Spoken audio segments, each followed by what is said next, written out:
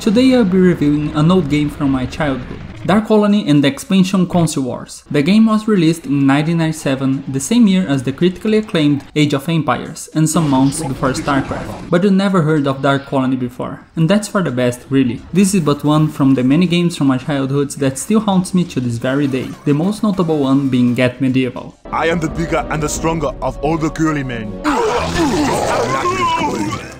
Have you ever wanted to see a small alien crawl out of a breeding pot asshole? The game's original soundtrack looped itself over 30 times in a match, as there are only 4 tracks in it, getting stuck in the match because the AI army is blocking itself from moving. Regardless of what you answered, I will still continue. There are 2 opposing factions, humans and Taar.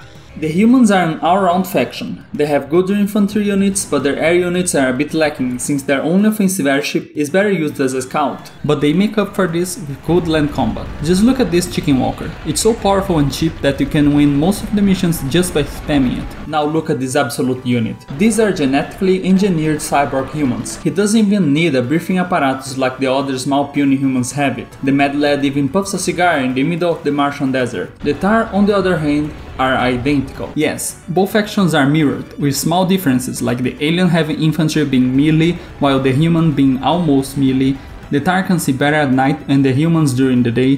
While humans have the exploiter to get resources, the aliens have the browser. While the humans have the Sarge to put their enemies on fire, the aliens have this. You start the map with one exploiter, your commander, and one soldier that will tragically die trying to find the enemy base. Remember to increase the speed of the game to 200%, or else it will be too slow, and from now onwards you have to keep a constant flux of Petrol 7 to keep up with the ever-demanding cost of war. This is the only resource in the game, but it's not infinite. So you have to explore the map and find more sources and protect them, or else you're doomed before the fight even starts. After finding your enemy, your only objective becomes destroying his Petrol 7 income, or just brute force your way into his base. Just be careful, because brute forcing can become an eternal loop of destroying his base and seeing a small ship coming back to build it again. Rinse and repeat. Yes, you can't even build a second base in the dead area of your enemy, but that's not a problem, since there is no cooldown for units to be built. So only one base is all you need. The AI sucks and you can easily play 1 versus all the slots available and still win. Finally, the commander has a special ability. The human commander can summon more troops while the alien will abduct enemies from the fight. I didn't know this before, but when I was a kid, I thought that having a balanced team was the best strategy to win. Now with age and the wisdom I got throughout the years, I know that spamming garbage is actually the optimal strategy. I don't even see the fights anymore. I just keep producing more Reapers and sending them to the enemy base. The original game has only 4 tracks in it, but one of them is actually ambience.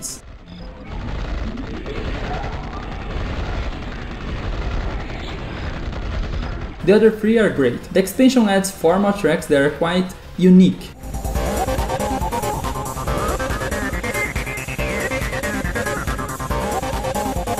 Odd choice of music, but I have seen weirder, like Kanye West's performance in Yoshi's Story for Nintendo 64. This game is old, and you can tell because there are no females randomly inserted anywhere. No monkey brain bait in this game. No mommy alien girl or femboy anime character. Just plain hideous, genetically modified Xenos. Look at this. This is the base unit from the alien army. And he looks like he's about to tell me how I can get all the proteins I need only from vegetables. The side demon is close to what a 2nd grade kid sees when being mauled by a pit bull called Precious. While Atrus looks like an average Ukrainian, and the Gorem looks like me at 3 AM playing another machine-translated RPG Maker game. And you would think that in a game with aliens like this, the humans would be the heroic and honorable faction, right? Wrong. They rival the aliens in cruelty, and even enjoy making them suffer. In fact, they hate them so much they even call them by racist nicknames, such as little buggers. Lastly, the game did not run well enough. It kept crashing, freezing, and I couldn't alt-tab, so everything I did was run the game on this, monkey around the settings and use compatibility mode. Now, the game started to look good, except for the cutscene, which was a 320 by 180 AVI. That's why all the cutscenes I will play will be from another channel that use an AI to upscale into a more presentable cutscene. Now, let's get to the interesting part. The story.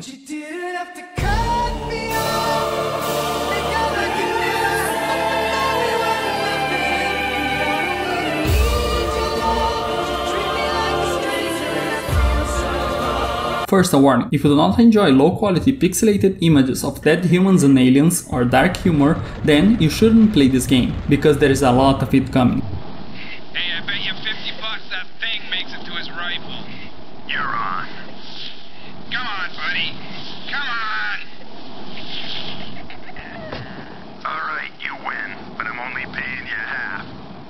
We really were edge kids back then. In fact, when I played this game was also almost the same time I got introduced to Mortal Kombat 2 and later 3. Seeing how easy it was to be decapitated in those games made me feel uneasy to leave my neck unprotected. At any moment anyone could come and slap my head off. And that's why I have a crippling turtleneck and scarf addiction. But I digress. It's the year of 2100 and the nations of Earth finally decided the two corporations to take control of the colonization of Mars, Luma, Aerogen and Stratus. Their objective is simple, turn Mars into a habitable planet, but this is only their surface level. Actually they are there for the Petra 7, a new energy source like no other. Meanwhile some aliens are searching for a new place to live because a plague destroyed their previous home. They found two great planets for it, Earth and Mars. The first they delayed their invasion since there are too many humans living on it, and their latest scout went missing somewhere in the New Mexico desert. But Mars is a different story. Humans are still adapting to it, and the terraformation is incomplete. Yet finding a new home for their species isn't their only goal. The Taar are searching for Portalis, a portal that will be able to gather all their scattered brothers' fleets into one place. From this point on you can play as the human or the Taar campaign, lead them to victory and find some weird artifacts that hint the existence of a third, even older alien species. That part of the story was never explained since the developer was bought and the game was forgotten. First, the human campaign. We will follow the commander of Luma in his quest to save Mars from the alien invasion. The first and second missions are impossible to lose. The third mission you meet Aerogen, a very incompetent company that makes you wonder if they really prepared themselves for colonizing Mars or just did it on a whim because we were doing it first. Help them, kill the aliens, get a cutscene. You can lose this one. The defeat cutscene is great.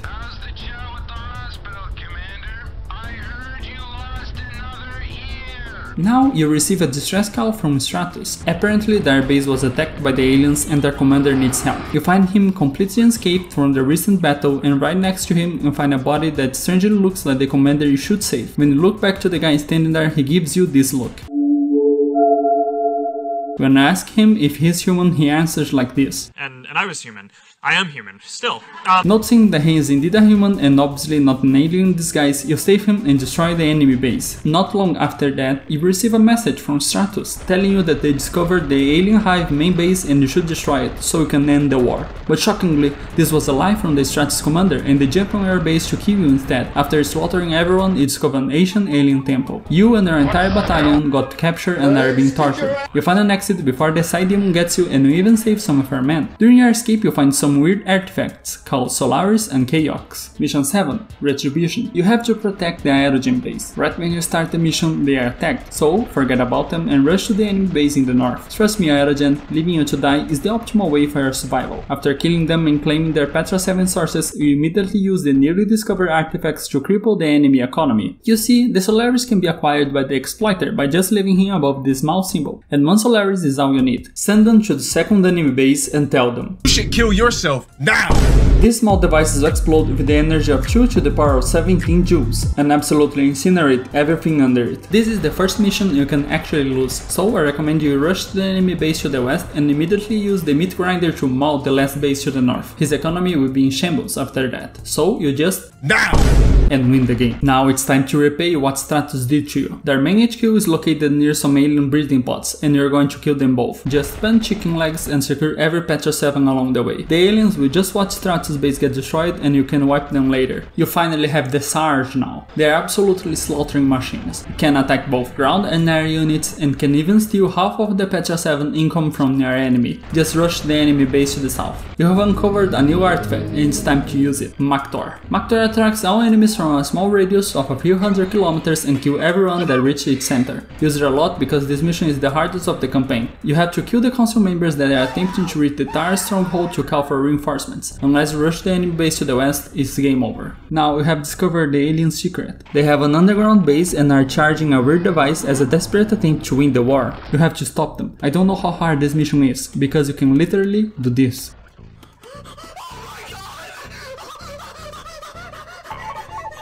It's the last mission. You're up against 3 alien bases this time. This would be a challenge, if not for a new artifact, Esgar. This weird looking drone can kill absolutely anything that enters its range. You just slap some edgecrafts to hit and destroy anything in your path. I really like this mission because no one stands a chance and winning is fun. Congratulations Commander, you have made Mars safe for all humans. Unfortunately, Esgar is actually Portalis and you end up charging it to send a signal to the unknown horrors living in Earth's deep sea that the Taar have been breeding. Now for the aliens. You are ready for the colonization, but first you have to get rid of the human tribes living in Mars, and right from the get-go you'll notice that the alien campaign is a lot harder than the human. Your Petra 7 sources will deplete faster, the enemy will have more troops, more sentries, and even more income. Not only that, you have to obey the council, and the devs made sure to make you hate them. I guess councils are just universally hated. The 4th mission makes you defy all odds to save the alien hive and destroy the Stratus base. Not only that, but you also have to abduct Commander Tick. Let me just fill you into something. The side demon is the equivalent of chicken legs here, but the first is melee, and detection in the game sucks. If the creature is not immediately in range when you pass through, even though you have vision, it will not attack. This means that they both can see each other. The Reaper will start firing, and you have to finish the wall command, stop, notice where the enemy is, and then go attack. Oh, better than that, since you are melee, you have less area to attack, because some of your side demons won't be able to reach. You are destined to lose before the fight starts. Great, you depleted all resources and finally won. You just have to... How is that my fucking fault? What could I have done? I did the impossible, and my reward was being thrown by myself at Area 51 with no help whatsoever to abduct Commander Tick. Fuck the console. The alien campaign is terrible. Here, the game is controlled by a TXT file. You have the damage, armor, movement, just change the numbers and your cheapest units will all become the strongest. And I'm happy I did that, because after that you use the brainwashed Commander Tick to give you the Lunatic, an artifact that makes the enemy attack themselves. Except they will attack you if you're in range, and this thing can also hit their own units. I feel like the devs of this game are trying to make a point here of how much they hate aliens. I mean, I'm xenophobic too, but this is maybe a little too much. After that, you fight Aerogen and Luma together with Stratus, and later even kill Stratus, but Tick escapes, so you follow him like a Japanese lunatic stalker through the countless waves of Aerogen soldiers until you finally kill him and get his head as a prize. Tick also ends up leading you to the underground temple where you find another artifact. Not happy with showing how much they hate the aliens, you start the next mission by losing. Luma just destroy my base and I have to rebuild from nothing somewhere else. But the worst part is that the artifact you recovered, the Taar, has the amazing power of controlling insects. I went from this Now! to this.